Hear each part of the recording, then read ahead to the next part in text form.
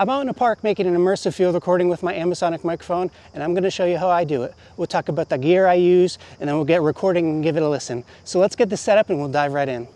My work is on the go, so my goal for my setup is for it to be portable and compact. It's modular, so I can swap things in and out as needed, and it's rugged, so it can withstand the wind and elements. It all comes together in one stand with quick releases everywhere, so setup and breakdown is fast and easy.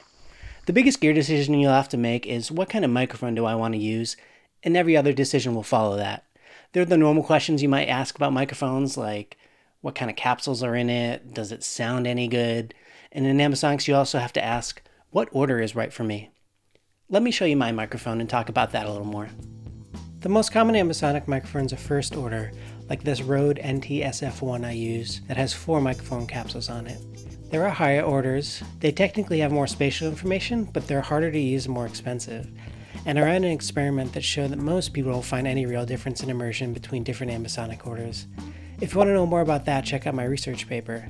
I've got the pop screen on it here. I put the windscreen over that almost all the time. The mic sits in a shock mount on its clip and connects to a breakout cable that splits the 4 capsule outputs into individual XLR cables. Those 4 cables connect to the 4 XLR inputs on my field recorder, the MixPre 6.2 by Sound Devices. These units are known for their high quality preamps that have low self-noise, and it can run at a 32-bit depth. I've got all my settings saved to a preset on here. It turns phantom power on all 4 channels and links the first knob to control the gain of all 4 inputs since you want them all the same. If you want to know more about the MixPre, Curtis Judd has some excellent videos on it, which I'll link in the description. It records to an SD card in the back behind the batteries, and on the slide is a USB slot for backup storage that copies over everything when you stop recording. When I want to transfer the files to my computer for editing, I tend to take the USB stick out and plug it into my computer, and I leave the SD card where it is. For more about editing and converting Ambisonics, check out my video on the topic. On the back I have a Sony battery on a sled by Hawkwoods.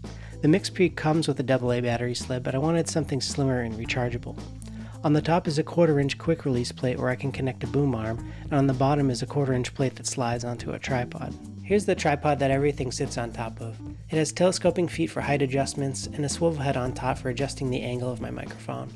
While you can change angle and orientation of the mic in software after recording, I like to find the right spot on location, set it and forget it, and the tripod is how I get that.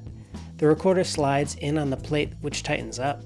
A mini mic boom arm clips onto that, and finally the mic clip locks into a quick release on top. Let's head back to our location and get recording.